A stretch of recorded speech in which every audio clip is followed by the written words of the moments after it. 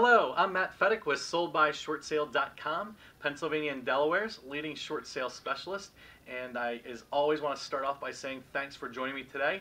I know there are a lot of places where you can go for information on short sales and foreclosures and deed in lieu of foreclosures and bankruptcy, walking away, loan modifications, and you've chosen to come to us for some information, and we really appreciate it.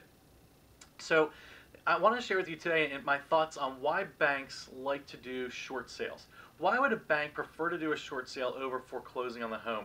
You know, people say, like, I don't get it, Matt. Why would my bank take less than what's owed? Well, let's face it.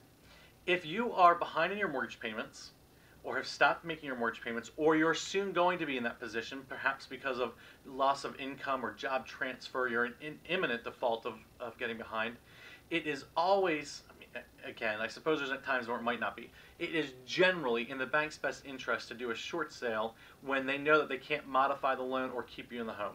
So, you know, the banks want to do retention first. If they can keep you there, they want to keep you there through a loan modification or something like that, and that's a great option. If they can't, then their best opportunity is to mitigate or reduce the amount of loss that they're going to have on the loan that they made. You know, when we do a short sale, we put your home on the market, we handle the entire sales process for them. We encourage you to keep living in the home and maintaining it, keeping it insured, keep the utilities on, protect the value in today's market, do those types of things. And then we can get the best value for the home, the best offer that we can, and then we can send it to the bank and share with them why the money that they're going to receive from this sale is better than doing foreclosure. You know, banks are in the business of lending money. They're not in the business of owning real estate. They have no interest in acquiring and holding real estate. Certainly not hundreds, if not thousands of properties that are behind in their mortgage. They don't have the wherewithal to manage a portfolio like that. You know, when the bank forecloses, they're the ones that have to maintain it, right? They got to cut the grass, shovel the snow. They've got to insure it so it doesn't, so if it burns down, they're protected. They've got to secure it and make sure that it's either boarded up or locked up. They then have to hire a real estate agent to market it for them.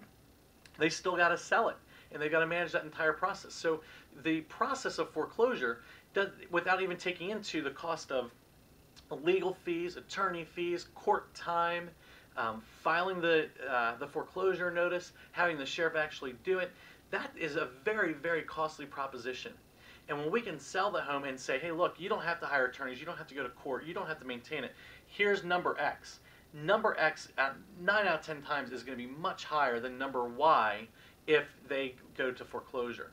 So we generally know that the banks would prefer a short sale if they're heading towards an impending loss. They would prefer to go to short sale than they would foreclosure in many circumstances.